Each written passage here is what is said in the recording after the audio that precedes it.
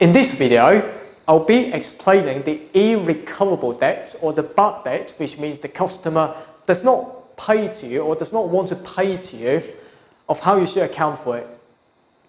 So we are looking at from the trade receivables point of view of how much value that should be reduced. And in our ACCA syllabus, only the direct write-off method is required.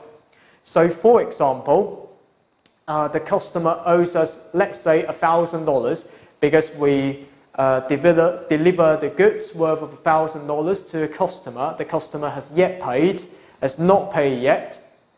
And suddenly the customer says to me, okay, I'm going to go bust, and that's why I'm not going to pay for you $1,000 worth of goods. If this is the case, then it becomes my irrecoverable debt, or I can call it as the bad debt. So the accounting journals for that, first of all, under the direct write-off method, I should write off the $1,000. I'll use another color. I would provide for $1,000 of the irrecoverable debt expense to reduce my profit down. At the same time, I will reduce my receivables for $1,000, and that's how we do it. But subsequently, so for example, next year, the customer has not gone bust. The customer decides to pay us, let's say, $800. So if I receive the money from a customer, all we could do, which means subsequently paid, I would debit bank worth of $800 to increase the amount of cash that I could receive. But how about for a credit side? Because originally, we reduced the full receivables worth of $1,000 already, and now when I receive cash from a customer, and of course, there will be nothing to do with the receivables anymore because I've turned that receivable into cash already. And that's why under a direct write-off method, all we could do is to reverse the above debit entry, which is the expenses account. And now we are reducing the bad debt expense or the irrecoverable debt expense by $800. This method, quite easy indeed, because it does not really require a provision mix, quite similar to what you've seen in the trade receivables aged analysis. And if you want to see a real example for this, you should check out my article. I provided you with the provision mix in my article in much more detail. And the direct write-off method is quite straightforward indeed. But the downside of the direct write-off method would be the bad debt may incur in the year 1, and subsequently in the year 2, I receive the payment from a customer.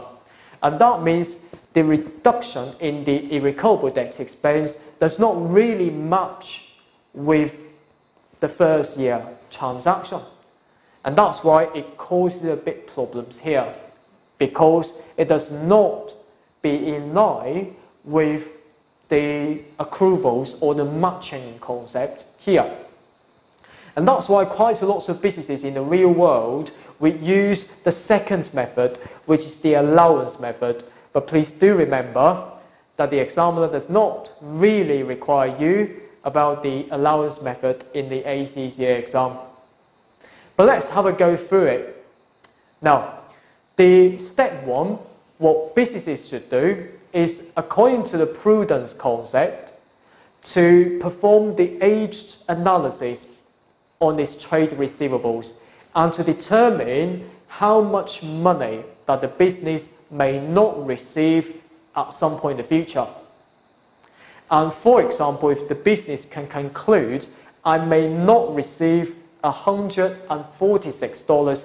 So first of all, because it is called the allowance method, also known as the allowance for doubtful debt, is just to be the contra account to the trade receivables account. So what we could do is to create the first allowance by debiting the expense of the allowance for doubtful debt for 146 and to increase the allowance for doubtful debt for 146. And this is my first step. Because we're creating a pool, which means the allowance for doubtful debts already. In the step 2, if I receive a message from my customer and my customer decides not to pay $100, what we could do is to charge that irrecoverable debt directly against that pool. That pool is called the allowance worth 146.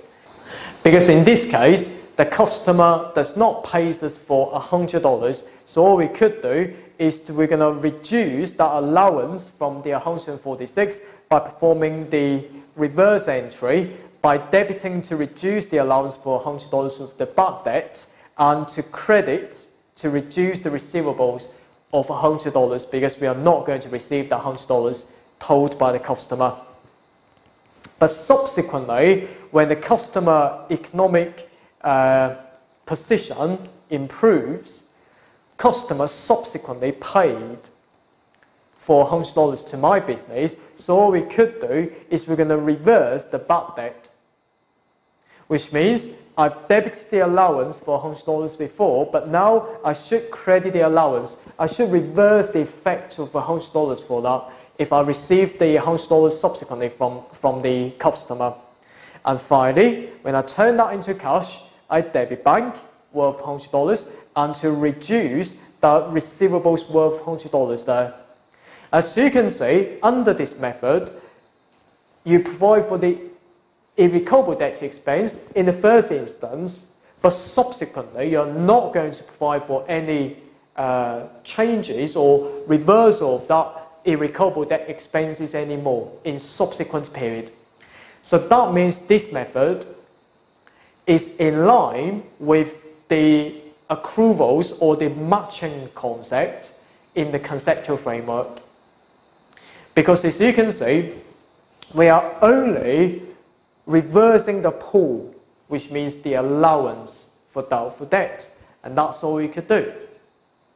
I hope you enjoyed this video about the direct write-off and allowance method, and in my article, I'll also explain, according to the IFRS 9 financial instrument, the expected credit loss model related to the trade receivables impairment, at the same time of how provision mix should be made in practice. And of course, if you're interested in studying ACCA courses with me, please check my website, and I look forward to seeing you in my course. Bye!